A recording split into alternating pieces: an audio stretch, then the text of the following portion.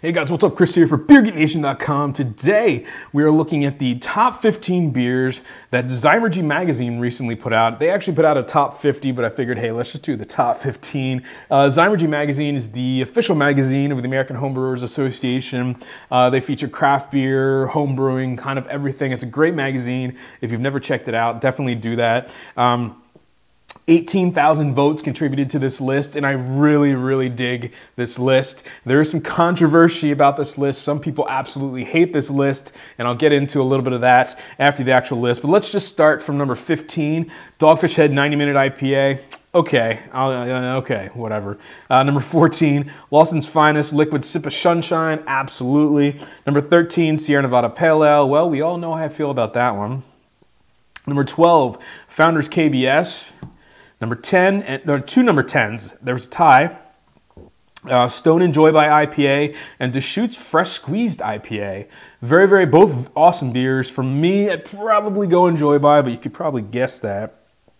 Number 9, Goose Island Bourbon County Brand Stout, of course, one of my favorites. Number 8, Bell's Hop Slam. I think it's dropped off. I think Enjoy By is a little bit better, but I understand why it's there. Number 7 is 3 Floyd Zombie Dust. People still go crazy for that beer. Number 6 is Founder's Breakfast Stout. And I think that one's above KBS just because more people can get it, so probably more of the voters have had that one over KBS, but that's just my guess. Still a super solid beer, though. Don't get me wrong. Number 5 is Ballast Point Grapefruit Sculpin IPA. Awesome stuff. Probably the one and only IPA that should have fruit in it. The one and only IPA that probably started the fruit and IPA craze. Just putting that out there. Number 4 is Ballast Point Sculpin IPA. The standard stuff. Of course, can't go wrong with that. Number 3 is the Alchemist Heady Topper. Obviously. Number 2, Bell's Two Hearted. So, you know, Bell's Two Hearted taking it over Heady Topper, but again, it might be one of those things where more people have had Two Hearted rather than Heady Topper, obviously. And number 1, of course, the one and only Russian River, Pliny the Elder. Now, guys, why do I absolutely love this list? And the list goes on and on. The 50 beers are just awesome stuff. I love this list because they could have gone super esoteric. They could have gone for these super like white whales that people in Beer Advocate go absolutely crazy for.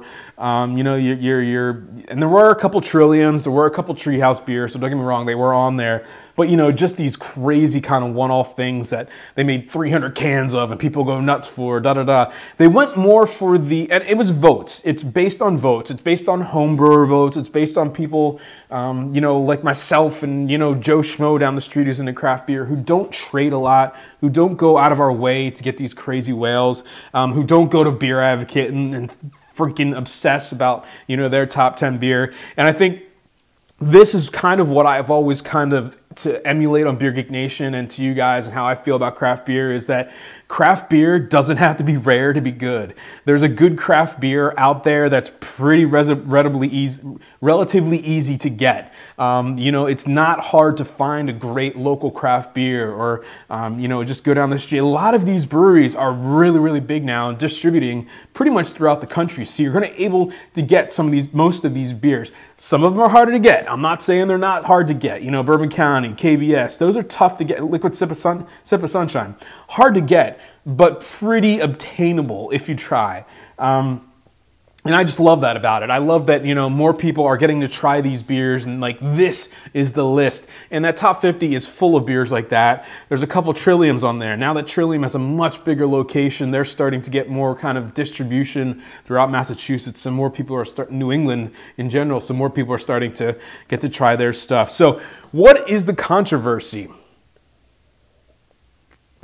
Well, if you look at the list, you scroll down to the comments, people are complaining about so-and-so's not on there, and you know, about Hill Farmstead, the best, you know, brewery, rated the best brewery in the world by Rate Beer and Beer Advocate.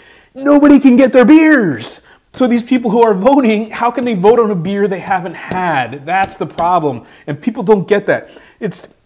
It's the bell curve of craft beer. You know, on both sides, you've got the Beer Advocate rate beers, Beer Advocate rate beers, and in the middle, you've got everyone else, the home brewers, the craft beer guys, you know, not the hardcore beer nerds who spend all their paycheck on boxes to send out new beers for trading, and it's just not my thing. I get it, it's a thing, it's just not my thing. And I think the bell curve kind of this is the bell curve. This is the middle. This list is the middle of the bell curve for people who really just want to try new beer, enjoy craft beer. That's the middle of the bell curve. That's why I like it. I hate the extremes. Beer advocate, rate beer. It's never been my thing. I just think it's a toxic environment for craft beer. So with that said, what do you guys think about this list? I think it's a really solid list.